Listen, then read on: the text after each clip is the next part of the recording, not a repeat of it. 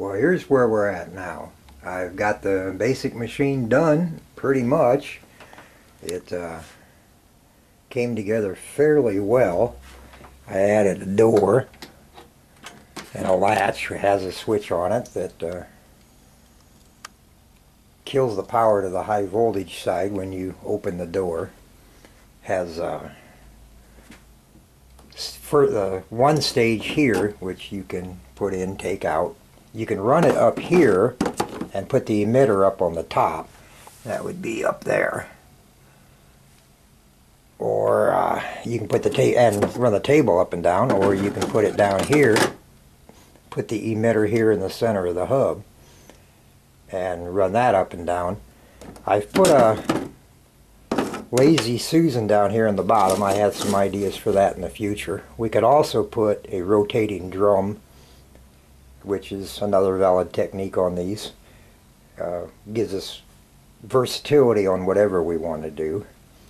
The acrylic bending, well, I never was as good at acrylic bending as I used to was, but the door at least works. It's okay. The syringe swings out. That does two things for you. It makes it easy to load while you're standing up here in the front.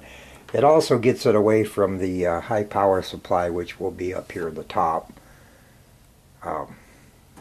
Keeps this metal away from it when it's actually running.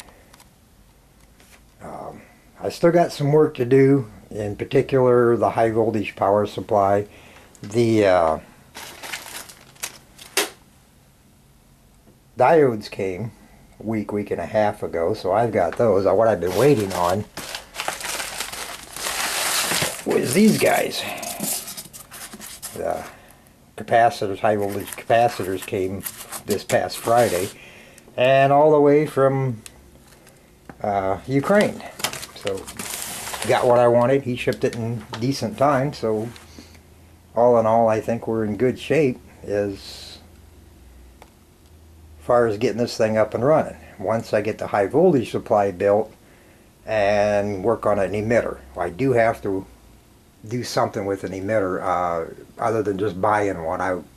Last resort will just be to buy one, but especially the coaxials, are kind of expensive. So I'm going to try to find an inexpensive alternative we can build. Well, that's about it. She's put together. She's all movement works, Arduino controlled, low voltage electronics on the bottom, and the high voltage stuff will all be on top.